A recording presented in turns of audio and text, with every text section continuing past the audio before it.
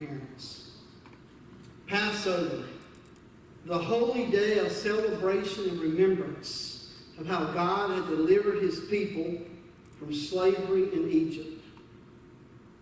For centuries, the Jewish people had celebrated that when Jesus went there at 12 years old. And they continue to celebrate that to this day. Passover, it's all about this idea and truth that God was going to deliver his people from Pharaoh. You can read in Exodus about all the plagues that he brought upon Pharaoh and the Egyptian people. The final plague, though, was the one that finally broke the will of Pharaoh. God told Moses, I'm going to send my death angel, and he's going to pass through the nation of Egypt, and he's going to take the life of the firstborn of every family. But for my people, fear not, God told Moses. I want you to instruct every family to take a lamb and kill it, a sacrifice of sorts, and take the blood from the lamb and put it over the doorpost or the door frames of your homes, every Jewish family. And when I pass through Egypt to take the firstborn of Egypt, I will pass over the homes of those that have the blood applied to the door frames. So Mary and Joseph, when Jesus is 12, they go to Passover to remember the blood of the Lamb, not understanding that their son would be the Lamb that would take away the sins of the world. And I believe that as Jesus went, especially at 12 years old, he was aware that he is, because he's present tense. When he said, I am, it means he always has been and always will be. But I believe he understood at 12 years old that he was and is the Lamb of God given to free us from sin and the slavery and bondage of sin. On the trip home, they traveled for about a day, and that evening Mary and Joseph are saying, where's Jesus? And they look among the caravan of sorts to find him among their family, amongst their family, and they can't find Jesus, and they're in a panic, and they go back into Jerusalem looking for him. And after 3 days they found him, and I want to read the scripture. This is one of the passages that's part of this foundation of the series God is working through. We're working through with God's leading this time. It's Luke 2. It's on the screen, I think. After 3 days, they found him in the temple courts, sitting among the teachers, listening to them and asking them questions. Everyone who heard Jesus was amazed at his understanding and his answers. When his parents saw him, they were astonished. His mother said, I'd like to back up. I think the word maybe is not astonished. They were aggravated. Their son was missing. And Jesus said to him, Son, why have you treated us like this? Your dad and I have been anxiously searching for you. Why were you searching for me? Jesus asked. Didn't you know I had to be in my Father's house, that I must be about my Father's business? I think he knew at 12 years old. He knew who he was, beginning with the fact that he was the son of Father God, creator of all humanity. And his relationship with his Father, even at 12, was the very essence of his life. The hub, if I may. The foundation. The meaning for his life was found in his Father. And that is what God the Father desires in our lives. He wants us to live our lives from a viewpoint and a relationship of the Father and the Son. He tells us that in Matthew 6. So we got Jesus is 12 years old saying, didn't you know I must be in my Father's house about my Father's business? And then we hear Jesus in his adult ministry, if I may, on his way to the cross. Seek. Well, let me go back. Let's get the first part first. Do not worry, saying, what shall we eat, or what shall we drink, or what shall we wear? For the pagans, those who don't know God, have nothing to do with God, those who don't know Father God, are after all these things, and your heavenly Father knows you need them. But seek first his kingdom and his righteousness, and all these things will be given to you as well. That's what living in the Father's house, or life in the Father's house, looks like. This intimate relationship. Jesus is telling us, your relationship with the Father through me, let it define your life. So these two passages of Scripture, wow, they show us what life in the Father's house looks like. It's the truth that fulfillment in life. A rock and roll group once sung the song, I think it was the Rolling Stones. You know, it's kind of funny, all these rock and roll bands, this is an ADHD moment. Some of them about 80 years old, acting like they were when they were 20. The Rolling Stones are now rolling in their wheelchairs. Well, that's another story. It's the truth that fulfillment in life, no matter what age you are, and life everlasting is found only in the Father and his Son. That relationship with him. And God is saying, let it be first and foremost. Last week we looked at how life, this kind of life, is as simple as 4 words. Being, business, becoming, and blessings. When we seek first the kingdom of God, by God's grace, because we can't do anything apart from the cross and God's Spirit working through the power of the cross and the resurrected Christ, that being in relationship with the Father is where it begins and must define the essence of our life. And his business, his kingdom business, it must be prevalent even as we go about our business. And become, the words of seek first the kingdom of God and his righteousness, becoming holy by the power of God's Spirit, becoming like Jesus and the Father on this journey, and how that brings the blessings that, oh, how can we ever talk about the blessings of God? I think there's 2 words today that point us to what living in the Father's house looks like. This idea that we're called to seek first, and that as we live our lives, we're about the business of the Father and his Son. I think there's 2 words. These 2 words lead us to what God wants to say, I think, today in this message. He's already said it to me, and he's saying it to me.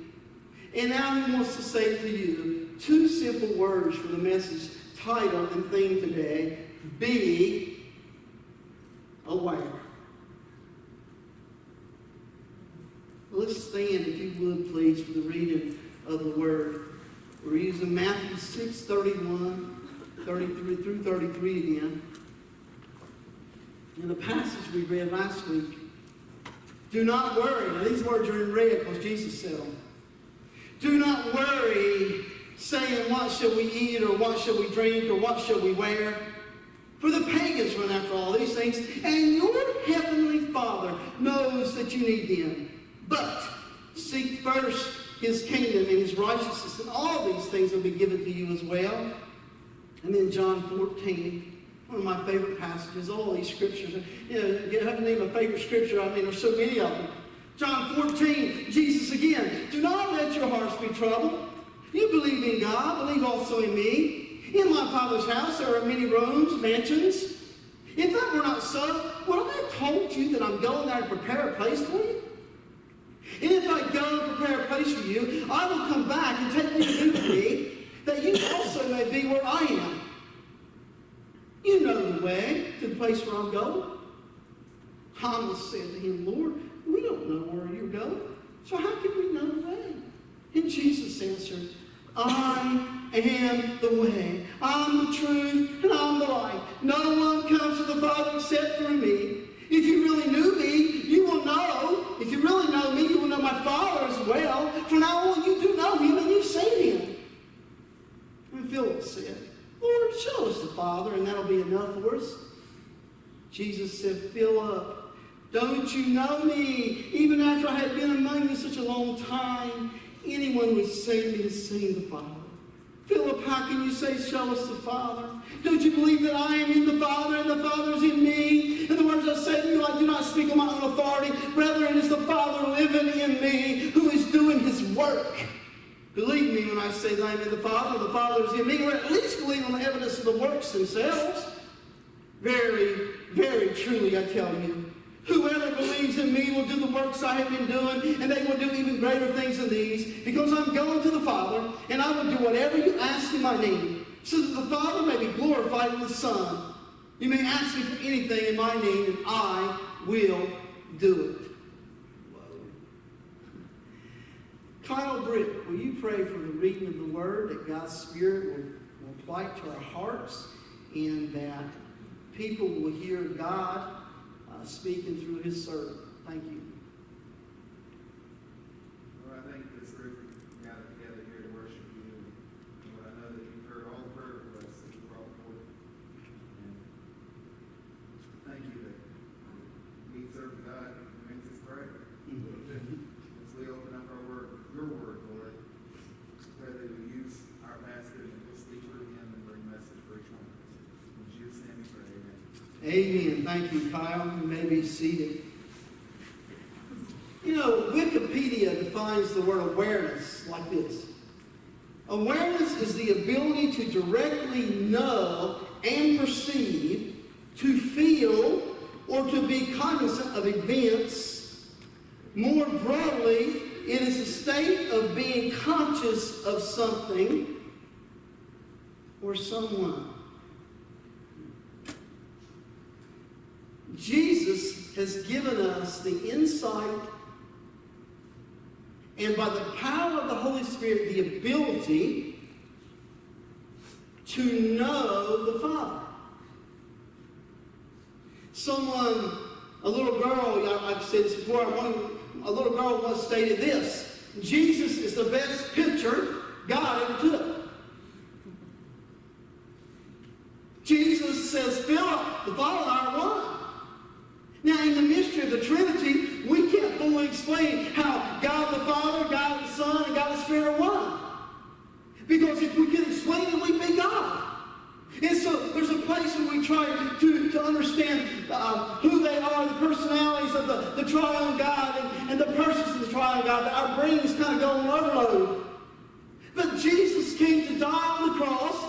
Let me back up. He came to live this life, experienced life like you and me, and then he went to the cross as a sinless sacrifice and died to reunite us with the Father, and he sealed it with his resurrection. He made the way for us to know the Father through the cross and through the empty grave. And because of that, we can be and live and be aware of the peace of the Father. Boy, I tell you, we're living in a world right now, peace is scarce. And I'm reminded of something Jesus said: peace I give you, not as the world gives. This peace begins with salvation. The peace of the Father begins at the intersection of God's grace and our faith, trust. We know that by any number of words. Somebody will tell you, I've been saved. I think of something funny. My wife didn't grow up in a devout Christian home, a home of faith. She has good parents. But she wasn't in church for a lot of her life. And she met my roommate in college.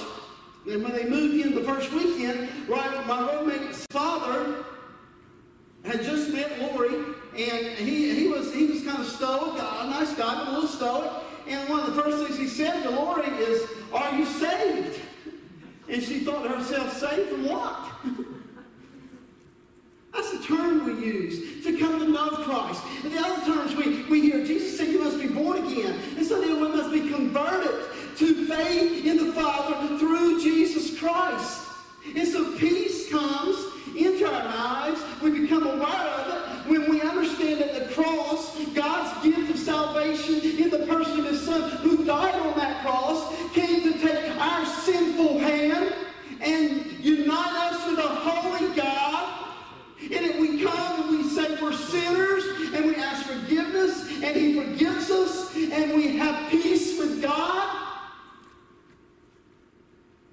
Because all the sins have been washed away. And there's no boundaries in the, let me come back. Boundaries not the word. Yeah, boundaries is a good word, but a better word. There's nothing between us and God anymore. We're at peace with Him. We know the peace of the Father. And that's where it begins. We can understand I was once lost and sin was weighing me down and I carried this guilt and conviction in my life. And now I'm free as a bird. I feel like I can fly away. Well, don't try that from a 20-story building though. But it's this truth that peace comes. Peace like a river attendeth my soul. That happens when we fall before the living God, our Father in heaven, and we say, please, by the blood of the Lamb, Jesus Christ, your Son, forgive me. Move into my heart. I want to know you, Father. And peace. And we can sing that song, It Is Well With My Soul. Yes. But folks, that's the jumping in place of peace. Where by grace we become aware of His peace. But what about going forward as we live in relationship with the Father and Son? What about the daily, moment by moment times? This is the truth. By grace, in daily and moment by moment faith, we can live by the Holy Spirit's leading. We can be aware of the Father's peace even as we're facing all the junk of life. That's what Jesus is saying to us when He says, do not worry. Do not worry, He said. What you going to eat? What you going to drink? What you going to wear? For the pagans run after all these things. But your Heavenly Father knows that you need them. But seek first the Father's kingdom and His righteousness. All these things will be given to you as well. You know, I'm guilty of it. I'm there with you. We come to God and we say, save my soul. And He does it because of Jesus. And peace comes in. And we're no longer enemies of God. We're on His side, His friends. And it happens by simple faith and trust in His great, amazing grace. But when we walk with Him, we often do not have peace because we don't trust Him. I'm amazed that a lot of us believers, and a lot I've seen the past 19 years as a pastor, they get saved by grace and faith, but the Bible says the just will what? And the reason we don't have peace is because we somehow get all sophisticated on our journey with the Lord. And the awareness of the peace of the Father that we have in salvation, we don't allow Him to apply that peace in our daily lives. I think it's because we get our eyes on three. Not God the Father, God the Son, the Holy Spirit. Those three. Me, myself, and I.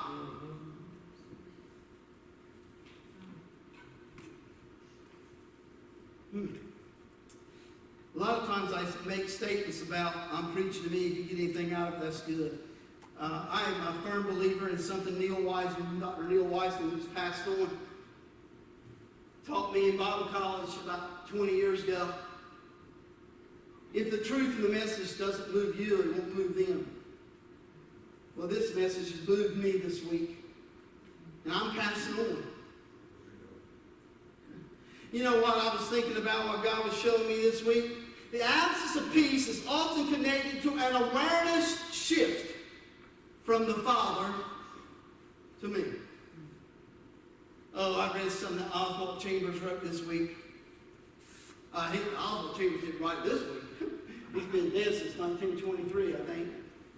Just so you know, Oswald Chambers is not Jesus. But he sure did write some stuff anointed by the Holy Spirit that come from the heart of Jesus. He died at 43 years old of appendicitis in Egypt during World War I. He only wrote one book, but his wife, a court stenographer, would go to his, when he preached and he lectured, and she took notes, and she put together, by the leading of God, probably the devotional book that sold more than any in history. My utmost for his highest. And this week, as I was alone with God, I opened that up. God was nudging me. And he began to talk to me about how awareness shift can happen in our lives. Listen to what Chambers says. Self-awareness is the title. God intends for us to live a well-rounded life in Christ Jesus. But there are times when that life is attacked from the outside. In other words, the pressures and the burdens. Then we tend to fall back into self-examination, a habit that we thought was gone. Self-awareness is the first thing that will upset the completeness of our life in God. And self-awareness continually produces a sense of struggle and turmoil in our lives. Self-awareness is not sin, and it can be produced by nervous emotions or by suddenly being dropped into a totally new set of circumstances. Yet, it is never God's will that we should be anything less than absolutely complete in Him. Anything that disturbs our rest or peace in Him must be rectified at once, and it is not rectified by being ignored, but only by coming to Jesus Christ. If we will come to Him, asking Him to produce Christ's awareness in us, He will always do it until we fully learn to abide in Him.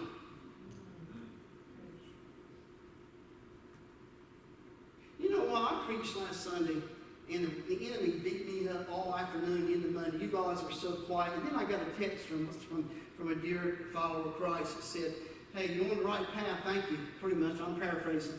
So you know what? I've been a pastor 19 years. 21 years ago tomorrow, my wife and my precious daughter Erin and our miniature poodle got in a U-Haul truck with everything we owned and headed to Colorado Springs to prepare for ministry. 21 years ago. I love you guys. I love the people of Charlottesville, but that love will always be secondary to what I am called to do, and that's tell you what Jesus said. Some of you don't have peace because you're too focused on yourself. Amen. That's the truth. That's true. And the Lord even said this to me. Maybe lately, Bill, you're aware of some things in your life. You're aware that you have nervousness and you battle depression. Or you're aware of this aspect of maybe somebody's life, a leader. Or maybe you're self-aware, Bill.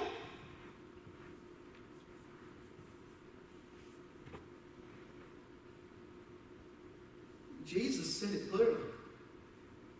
Seek first the kingdom. He said it clearly. If you are obsessed with things in life, that's what worry is. Worry is different than from concern. You should be concerned about life. I'm not negating that. You know what worry is? Calculating without God. Well, I can't give that money to the church. I might need it in my retirement. You don't even know if you're going to see retirement. Uh-oh, boy, it's quiet in this place today. That means the words flow like crazy. Beginning with me. Worry is calculating with God, not taking into effect, not being aware, not living with a consciousness that the peace of the Father is here. Make me aware of you, Father God. Change my focus from me, myself, and I to God the Father, God the Son, and God the Spirit who has come nigh.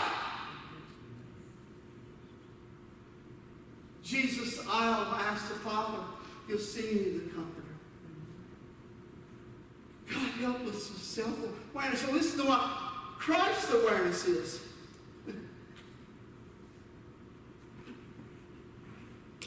We need a little humor. God is good all the time. He put the song of praise in this heart of mine. God is good. That's called, what's the word? A little bit of humor to lighten the mood because you're real quiet in the day. Christ's awareness. Whenever anything begins to disintegrate your life with Christ, turn to Him at once, asking Him to reestablish your rest. Never allow anything to remain in your life that is causing the unrest, the lack of peace. Think of every detail of your life that is causing the disintegration as something to fight against, not as something you should allow to remain. Ask the Lord to put awareness of Himself in you, and your self-awareness will disappear. Whoa.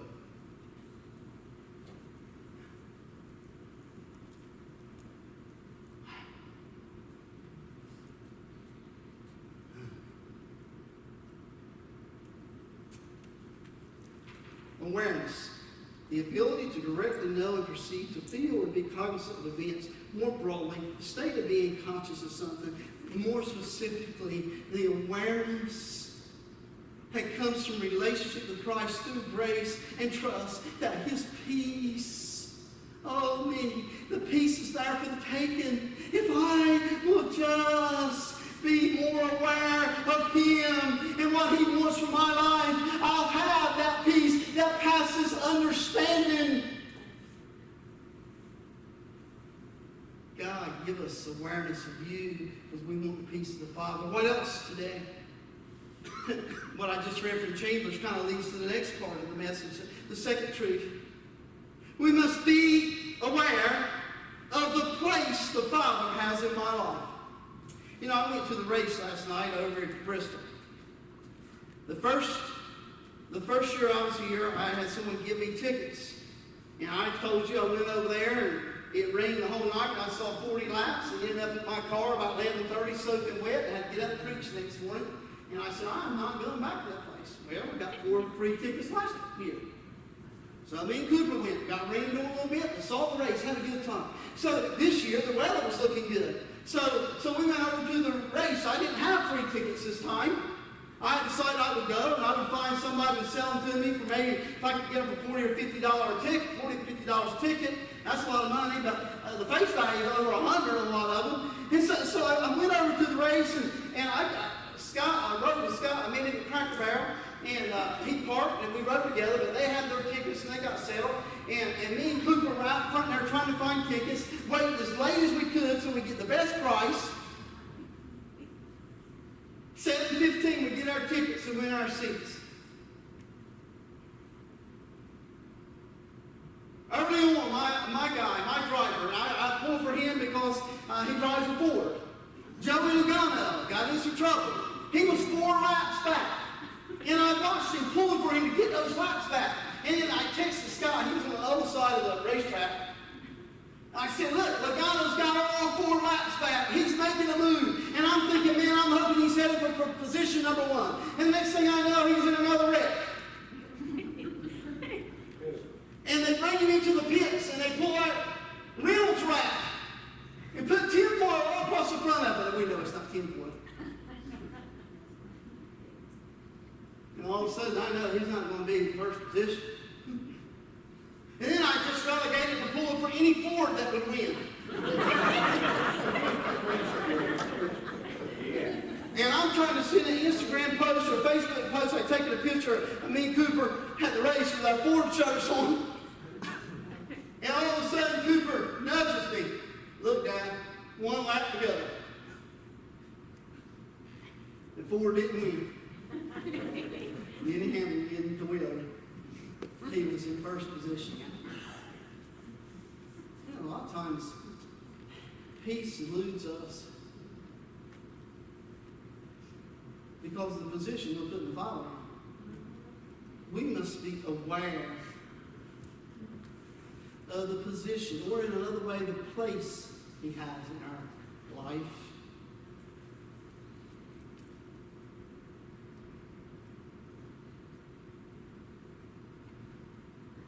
Wow. Jesus says, seek first. Seek there is a present tense word.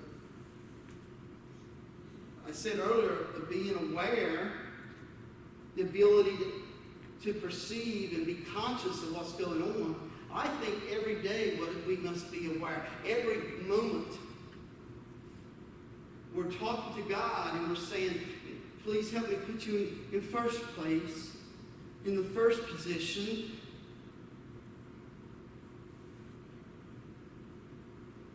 Seek first the Father's kingdom and His righteousness. And then Jesus said, I am the way, the truth, and the life. I am a pastor because of the grace of God.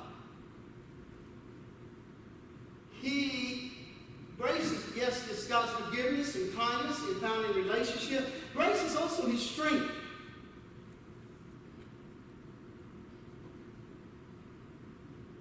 It's Him empowering us to lead us to do and act and say in the manner He wants. And that glorifies Him.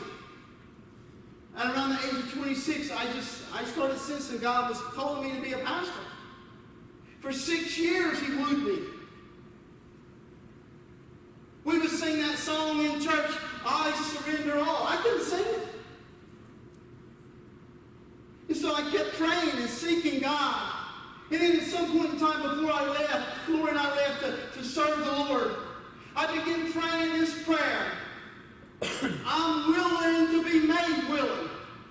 And I got it out of the scriptures. Jesus had this guy who came to Him who said, can you heal my son or daughter? I'm paraphrasing. In fact, the guy didn't say, can you? He said, if you can. And Jesus said, what are you talking about, if? And the man responded, I know you can. I believe. Help my unbelief. Yes. And so I started praying, I'm willing to be made willing by your grace, God. So I am here today because God's grace, His strength, allowed me to say yes. And so we must have His grace working in us to enable us to seek first the Father's kingdom. And not just to say He's the way, the truth, and the life, but to live it. Amen. If you say He's your way and you treat your neighbor badly, I'm sorry. If you say He's the truth, but when the preacher preaches stuff that gets kind of close, you squirm in it, and you try to get out here and find a way to get around it, He's not your truth. And if the evidence says that your hobby, your money, seeking the pleasures of life over your relationship with the Lord, these aren't bad things. But if the evidence says that most of those things are what's first, He's not got first place. Oh, you're right. No, I haven't arrived. Paul himself, who wrote 1/3 of the New Testament, he said, I'm not arrived, but everything within me, by the power of the Holy Spirit, I am straining to do everything He's asked me. And when I don't get it right, He nudges me, and by grace I get it right. And I'm seeking to put Him first. Amen. So this idea of life in the Father's house, how aware are we? Are we living like we know and perceive and have the feeling of His peace in our lives and that He's first place? Does the evidence say it? You know, I heard this question one time.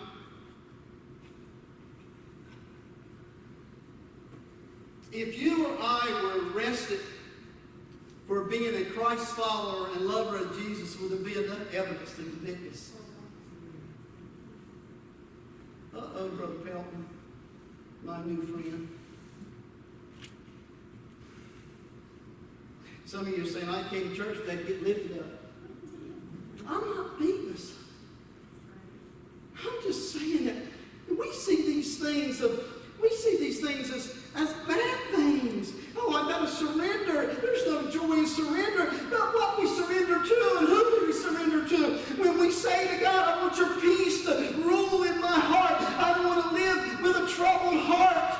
I want to live with my trust and faith daily put in you. And I want to have that peace that others will know there's something in me and about me that they will desire. And then I can truly sing, peace like a river attendeth my soul. And I really want to live with Jesus and the Father in first place. For if he who did not spare his own son, but gave him up freely for me, he'll surely give me everything else that fulfills my life.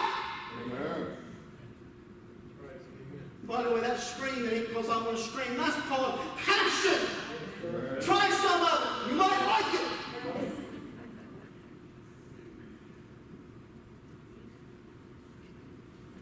God help us today. God help us. We wonder why our churches are dying. We're playing cautious. There's nothing I read about the gospel of Jesus Christ that says cautious to me. I'm sorry.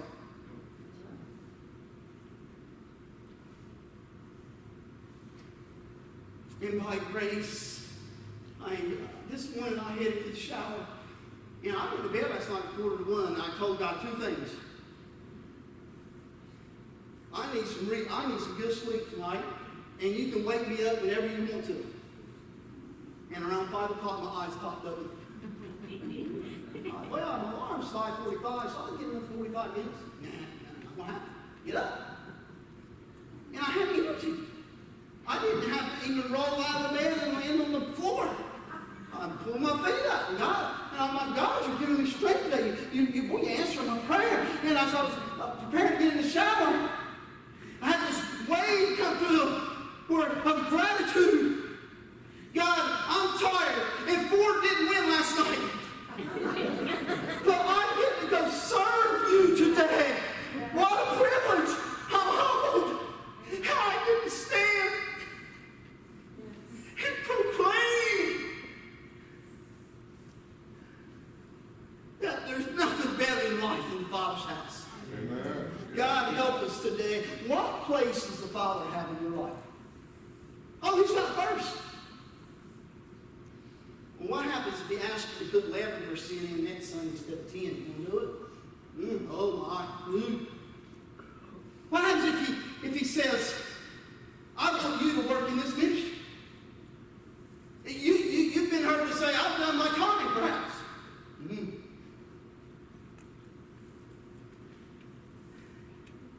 You know that life in the Father's house, if we want to have the peace only He can give, we got to give Him first place. And we can't do that in our strength. It's being willing to be made willing. Oh, man, the joy that comes from that. The joy that comes from that. And finally today, and I'm well aware that when preachers say finally, it doesn't mean anything.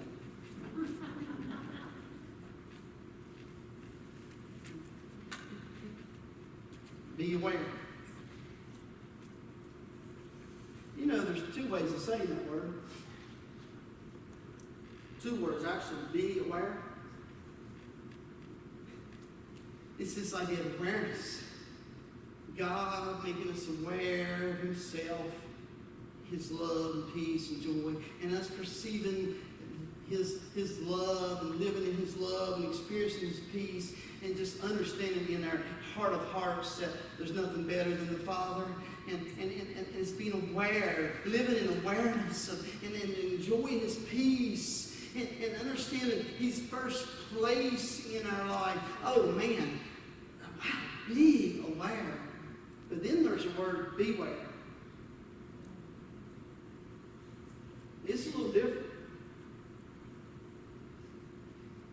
When you go to somebody's house and they got a mean dog, beware of the dog. In other words, if he gets the whole day, let's use the East Tennessee fun. He's going to put a hurting on you.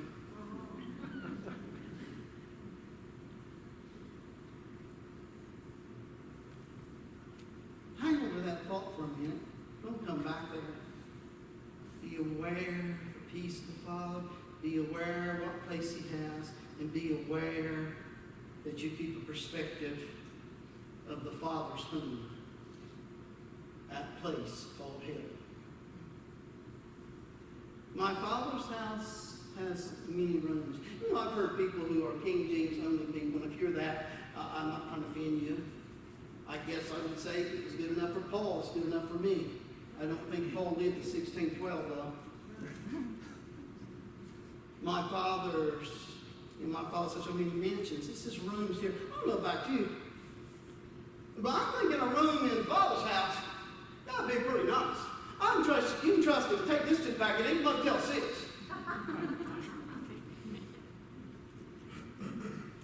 My Father's house has many rooms. If that were not so, would I have told you that I'm going there to prepare a place for you? And if I go and prepare a place for you, I will come back and take you to be with me, that you may be where I am.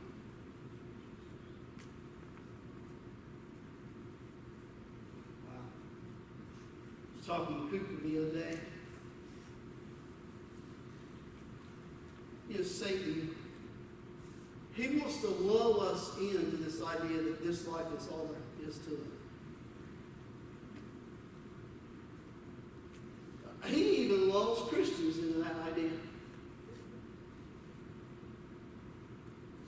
What do you mean?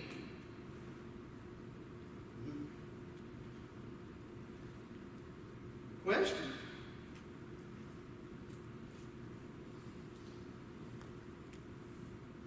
Are you so comfortable in your life on this earth that you're not looking forward to heaven and not looking daily for His return?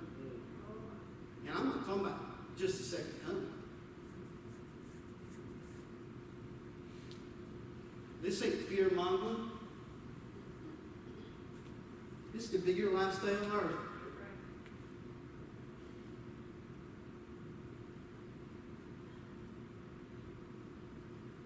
Scott was telling me about his brother-in-law's sister. She's like 45, 43. Several years ago, her husband died. She's a widow. He was 37 years old. Died. He was like a medical prescription salesperson. Died in a hotel. 37 years old. Love the Lord. These couples are devout followers of Christ. What am I saying? I'm not trying to scare us with that. Perspective of the Father's heaven and the ultimate reward. Have I arrived yet? No. I haven't. It's obvious I'm not arrived to heaven because I'm right here. But have I arrived in my life? No. The Lord's constantly having to nudge me and remind me. You know, I heard this story one time about these missionaries. I don't know if it's true or not, but it helps us today. And they're coming home after like 40 years on the mission field, had given their best years, their resources, had forfeited anything that we as Americans enjoy, had been in Africa somewhere. And they were coming home on a ship. This would have been years ago. And they were arriving in the port and they saw these big welcome signs. And they thought that they were being welcomed home. And they got excited. And then they found out there was a prestigious lawmaker that had been away. Very influential man. And he was being welcomed home. Welcome home, Senator so-and-so. And they got a little sad. Their spirits dropped, and God whispered to the man and the woman, perhaps simultaneously, "What you sad about? You ain't home yet."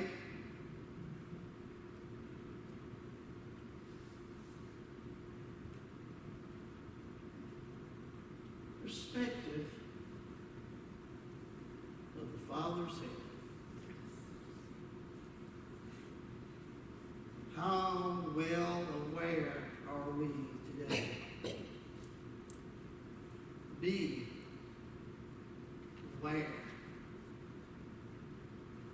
the peace of the Father, what place you put him in through his Son, and the perspective that you live daily with. And I'm part of you, I should say to me. Bruce, would you just play something quietly, if you don't mind? We're going to close now.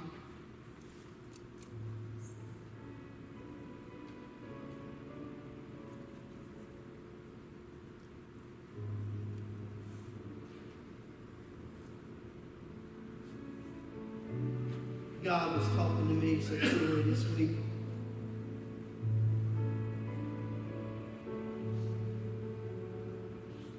Took Aaron, my daughter, for an interview in Food City.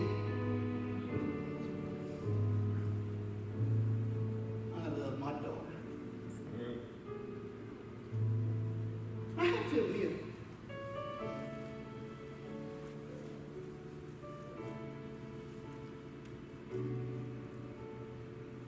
I haven't always embraced the challenges that come with special needs kids.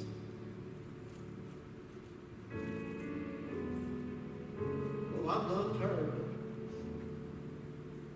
but I don't know, maybe too many times I've said, God, why?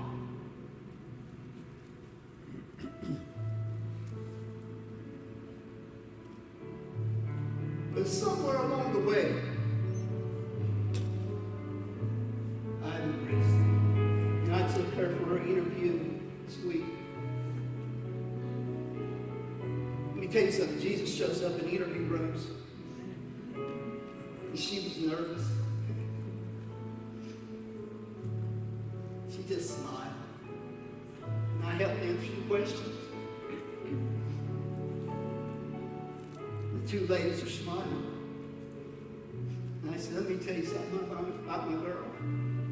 She's a hard worker. She's loyal. And she's a good kid. I was so proud to be her dad. Perspective, peace. First place to God, the will. Your kingdom come, your will be done, Father.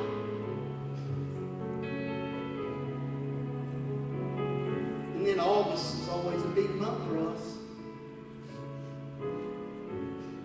My son turned 16 on the 15th.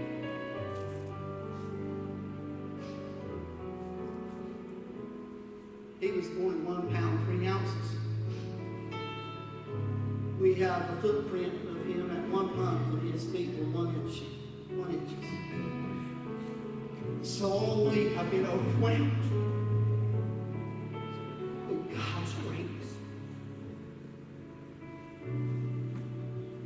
I was so aware all week of his faithfulness.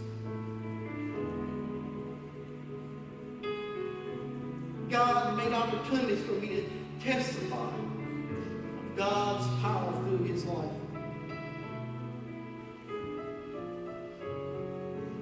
And then tomorrow, a 32-year-old young man who had brown hair, by the way, and his 29-year-old wife, and that precious little girl who was 4 or 5. By grace, through the power of the Lord Jesus Christ, not on my own, I boast only in the cross. Left what Lori calls the end of the world, Harper's Island, and drove 2,000 miles to Colorado.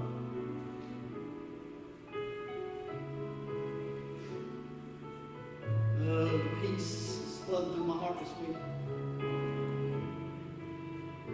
And God reminded me that by my grace, because I gave you power, you put me in first place. And I'm going to continue to challenge you for that. It'll only happen by grace. Perspective. You know, you get a little older and you get good perspective.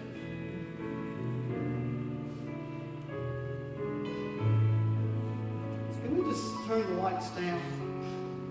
We're going to have a time to just respond. You know, I had another dear person in the Lord who said to me, don't ever quit giving people a chance to respond.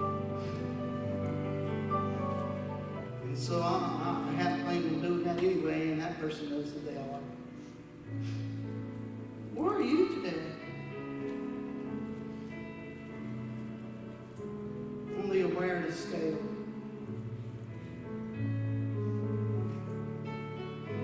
How's your peace with the Father?